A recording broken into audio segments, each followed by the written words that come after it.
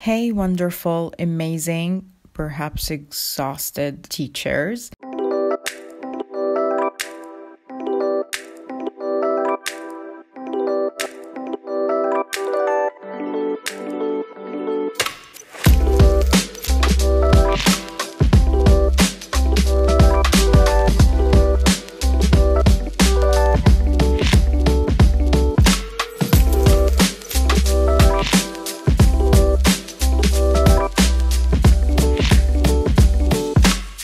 Okay, I have a cool way to encourage shy or confident students, ESL or not ESL students to speak. With everything going online, I picked an activity that can keep up, with the technology in the actual classroom or your online sessions. All you need is the ChatterPix app. Allow me to explain and show you around. ChatterPix is basically an app that converts pictures of literally any object into pictures that talk. Awesome, right? Let's say students have to talk about their favorite animal, whether in a presentation or in an assignment. So instead of the classic way of a student just standing talking about that animal, or best case scenario, students are bringing a picture of that animal or the actual animal while the rest of the class listening half asleep. Try ChatterPix.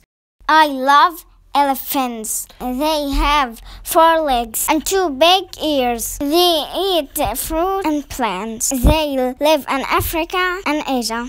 Tell students to download the app. You don't really have to explain how they should use it because right after installation, they get a tutorial video on how to do that. All they gotta do is take a picture or choose one from the gallery, draw a mouth on it, record a message using their beautiful voices. Most of my students, regardless of their age and ability, find it really easy to engage with. This is a great activity, especially for shy students. Perhaps the best thing about ChatterPix is that it encourages creative expression from learners who don't usually like to talk in class. Also, because they can record their audio until they're happy with it, they don't feel the pressure of producing spontaneous speech. ChatterPix can be used to enhance learning in a variety of playful ways, and here are some ideas. Imagine you have a dull vocabulary set to teach objects in the house, for instance. You could allocate each learner an item and get them to make a ChatterPix which verbally defines what it is. You fill me with water. I get very hot. I live in the kitchen.